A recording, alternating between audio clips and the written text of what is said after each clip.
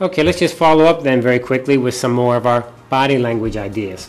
Probably one of the key points in negotiation body language is going to be talking about eye contact.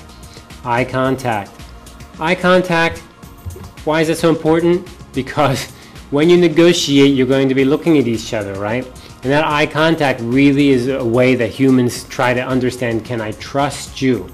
So if you look directly at the person you're negotiating with, they feel that you're being more honest than if you look away. They also feel you're being more serious. If you're not looking at a person directly with eye contact, they think maybe you're hiding something, you're not telling the truth, or you're not serious. Now, in our RPG, we're going to be using virtual avatars, but still, if your avatar is facing the other way and your back is to me and you're talking, that makes me feel a little bit weird. If you can manipulate your avatar more, if you can really control your avatar to see the other person, to show the other person closely, to give some facial expression, which our program can do. And don't forget, they're looking at the computer screen, they're looking out of their avatar's eye, so they see you there. So the more you can maybe use your avatar to give expressions, to give body language, to be right in front of the person you're talking to, probably this will convey a feeling of you're telling the truth, you're serious. Whereas if your avatar is just far away or their back is to them and don't have good audio, then they're going to be maybe thinking you're not taking things serious. Of course, in person to person, we want to pay attention and not stare too long. In some cultures, it's actually bad habits to stare for a long time at someone. And you don't want to stare like you're some kind of ghost or something. Staring makes people feel uncomfortable, especially if there's no speaking or other body language. Try to make contact with another person on the other team. This is always a good idea, that when your team is negotiating with another team, maybe your team has 3 people or 4 people, and the other team has 3 or 4 or 5 people. It's really a good idea if you can at least pick out one person on the other team that you communicate with well, that you give good body language signals to, and that person may begin to feel that you have some kind of connection, they understand you. That can help you in the future when you're trying to move forward in the negotiation, to have someone on the team that has some empathy towards you. By making eye contact with everyone, you tell them that you're serious. So you try to kind of pick up on 1 or 2 people in the group, but don't forget, don't just focus on one person. When you're speaking, make sure you speak to everyone. Because although you would like to make friends with 1 or 2 people, you also don't want to alienate or make someone else feel uncomfortable by not addressing everyone. So it's a little bit of a balance. Okay, let's take a little bit of a look at facial expressions. Some things are really basic, like smiles and frowns are fairly universal across cultures, and this makes people feel comfortable if you have a nice smile, and if you have a frown, you look sad. This can make people feel uncomfortable. Make sure your facial expressions match the subject you're talking about. Now, this sounds so simple, this sounds so basic, this sounds so easy that it seems like you shouldn't even mention it. But in reality, it's not that easy, it's not that simple in my experience. And what this means is, the reason for this is, when you talk to people, you don't see yourself, you see them. So if you took a video camera, you filmed yourself, or if you looked in a mirror while you're talking, you may see something that's different than what you think you're projecting, and the way you think your facial expressions are projecting out. So what I'm trying to say is, you need to kind of think about it rather than just take it as granted. Just do it. You need to think about it. Am I smiling when I'm making this point? Am I giving the right frown when I need to? Do I have a neutral face when I need to? Do I nod when it's the right time? We need to really think about it. And by thinking about it mentally, you kind of get a mental picture about it, which means you kind of practice it in your mind a little bit. Even more important is to use your facial expressions to send a message than just to make people feel comfortable, right? So in our negotiation, we're actually going to try to send a message. And if your facial expression sends the wrong message or is a little bit different, then this is really going to hurt you. And when I say different, I mean different from what you want the other side to receive, right? If you're trying to tell them, this is my lowest price, and it really is not your lowest price, then you need to make your facial expression make the other side feel this really is your lowest price, you see? So that is not such an easy thing to do.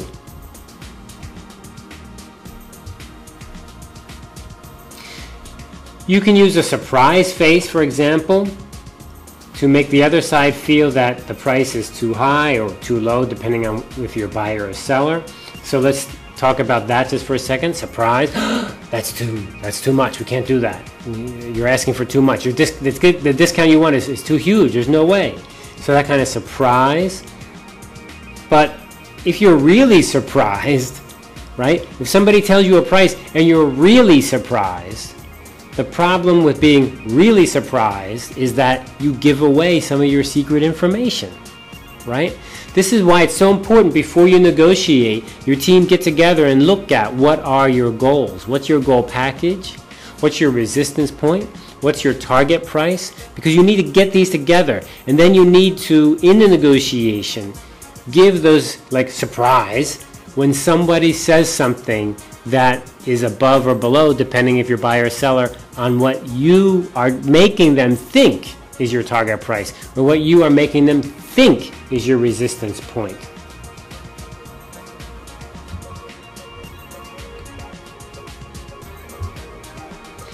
Begin with a relaxed and pleasant smile when you begin a negotiation. Being friendly at the start will help everybody feel a little bit more comfortable. You don't want to begin a negotiation with a lot of conflict or hostility, because it's already going to be hard enough to move forward. Also, if you begin friendly, this may help the other side to begin more friendly and to move away from a tough position if they're planning to be tough or confrontational with you. A friendly face also hides your true plans, right? You don't want to give away plans through your facial expression. So by being friendly, it makes people a little bit feel more comfortable and does not give away any of your secret information. This kind of friendly, neutral phrase, not super happy, but just kind of neutral, this is what we call a poker face. And a poker face means, like, if you're playing poker cards, if you're playing cards, a poker face means a person cannot tell anything from your face. It's neutral. And not neutral like you're dead, but neutral more like a little bit of a smile, a little bit okay, relaxed, I'm hearing you, I'm feeling comfortable, I'm okay, you're okay, we're all okay.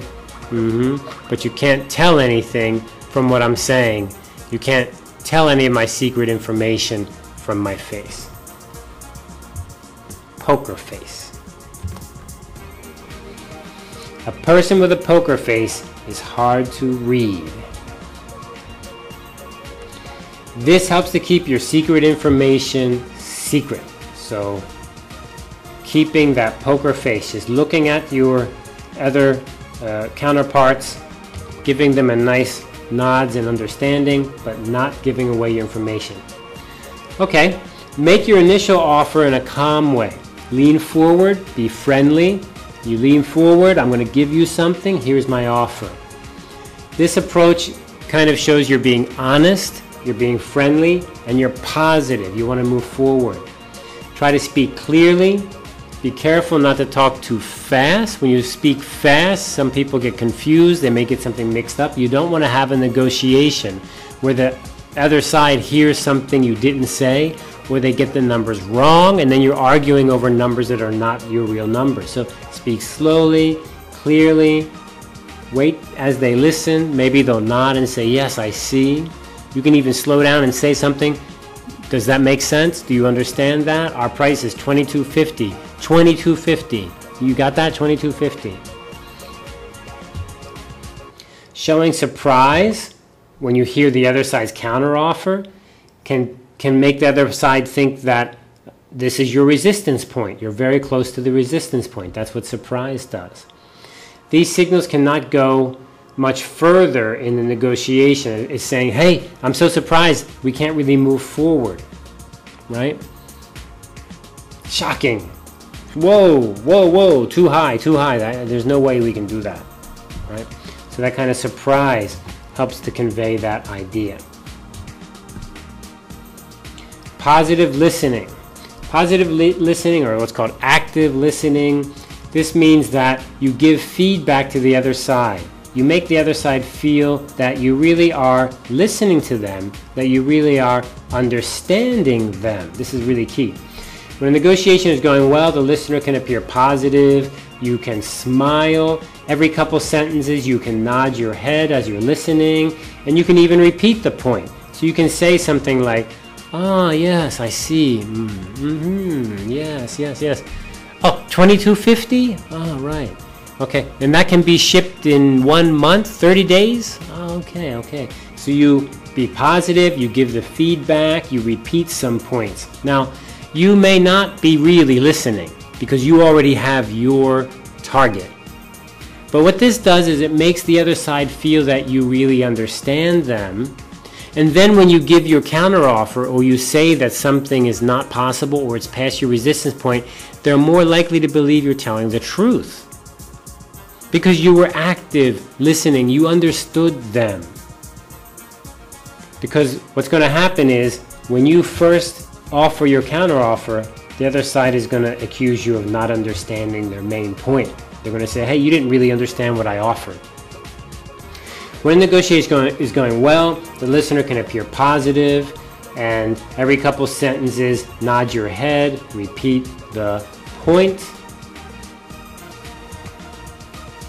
When a negotiation is not going very well, the listener can be negative in order to signal that you don't agree with this. And some ways you can do this is closing the eyes a little bit, leaning back some. Use the hands in front of the face as if you're thinking or kind of feeling some kind of problem, looking distracted. So this would be into the negotiation a little bit, and then we're talking for some time. Maybe we have an offer, counter offer, another counter offer, and then I begin to say, You see, so I'm signaling you. I don't know. This is not possible. I don't think so. No, I don't know. You see, so at beginning I'm positive, I'm listening, I understand you. Now we make some progress, and then I'm signaling you. This is my resistance point.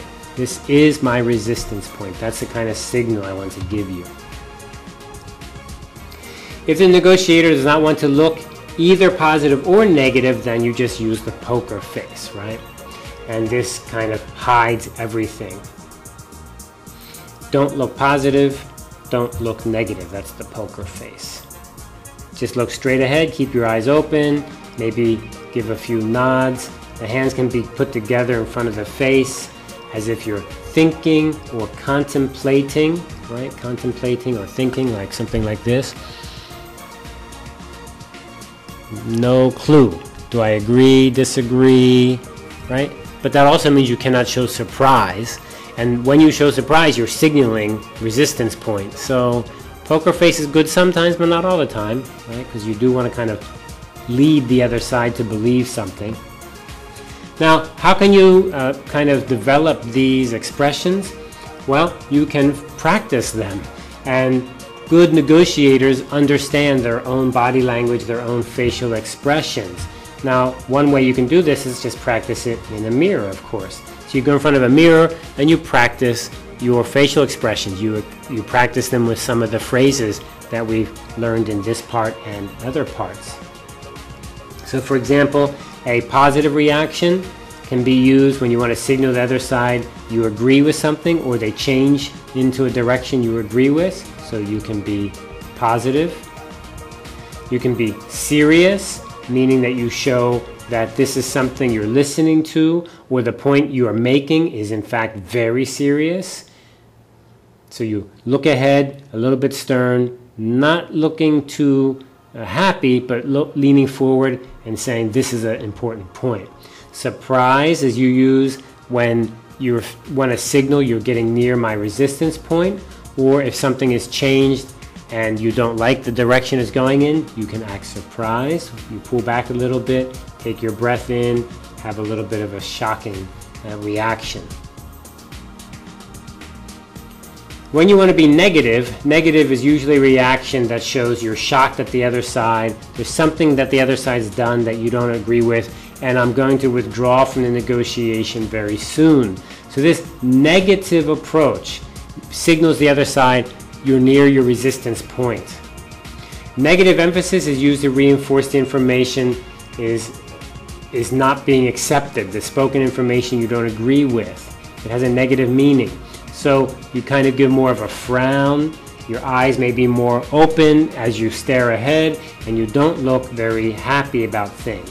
Also, you need to think about it, so you lean back, maybe close your eyes, maybe be quiet for a little while and close your mouth, and you're thinking about it, staring off into space or into your mind. And this shows that you're thinking about it very seriously, but you're not agreeing with it. It may be a problem, it may be difficult. Now, if you look away or you lean very far back or you look at other things like a computer or a tablet or a book or a paper, this is showing that I'm not really interested and I may withdraw from the negotiation. You're not giving me anything I'm interested in, so you're looking away. What about hand movements? Hand movements can be very helpful also. I think actually hand movements we often use when we talk about things like decline, increases. This is all we can offer you. There's nothing more I can do. I'm stuck. I have to talk to my boss before I can give you anything.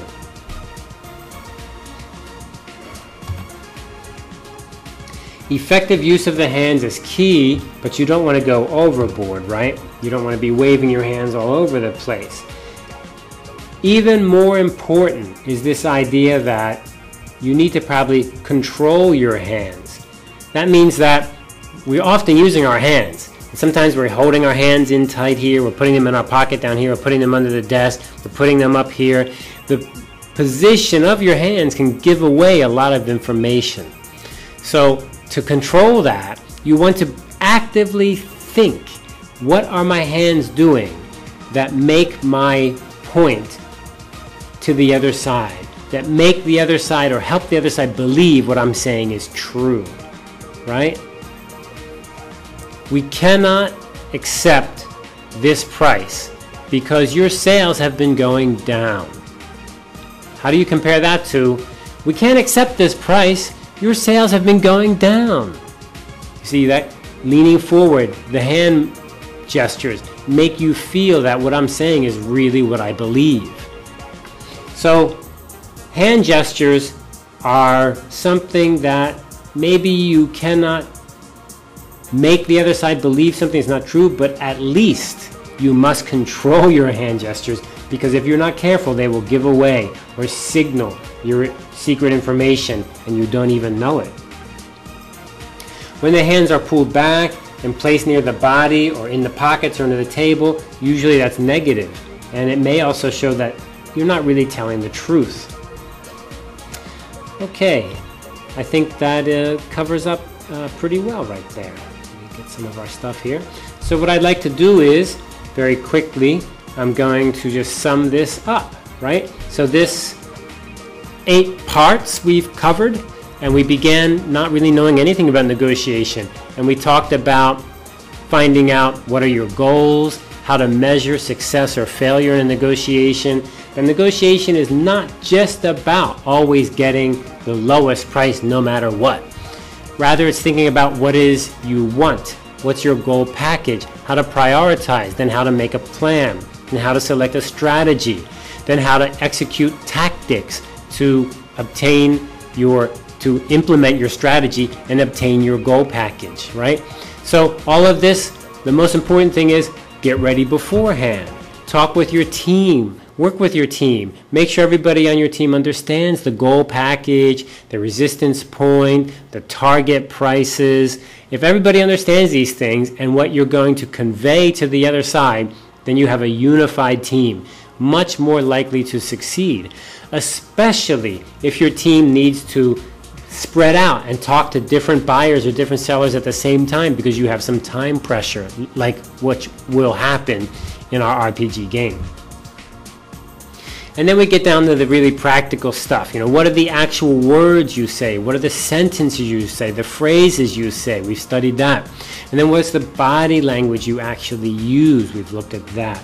All of these things come together in negotiation. And I think the best lesson to take away is that if you come into a negotiation unprepared, thinking you're just going to wing it, most people will not succeed. You will be badly beaten by the other side, and you probably won't even know it, because the other side will make you feel, make you think that what you're getting is already at their resistance point. They're already losing money, they're doing bad, they're giving you so much already, and you feel good, and you feel you've done a good job, but actually they're the ones that have done a good job and you've lost. I want to emphasize this idea of the other side will always try to make you think they're doing you a favor, they're trying to help you, they're trying to work with you, they're trying to integrate in their strategy. But in reality, they may actually be using a distributive approach. They're trying to get more from you under the idea they want to give up less. Everything that you give up, they feel is a win for them, and everything they give up would be a loss for them. So, although it's wonderful and lovely to think that we can have this integrative negotiation, what's the problem with that? If you're practicing integrative and the other side is practicing distributive, you will be on the short end. You will be losing. So good luck with your negotiation. Take them serious. Plan beforehand. Get your goals. Think of your strategy all the way down to your tactics, all the way down to your body language, all the way down to the way you dress and the way you look. And in that way, push everything forward and be conscious about it in your negotiation. And then you're much more likely to win, especially if the other side is not as prepared as you are. So good luck in your negotiation.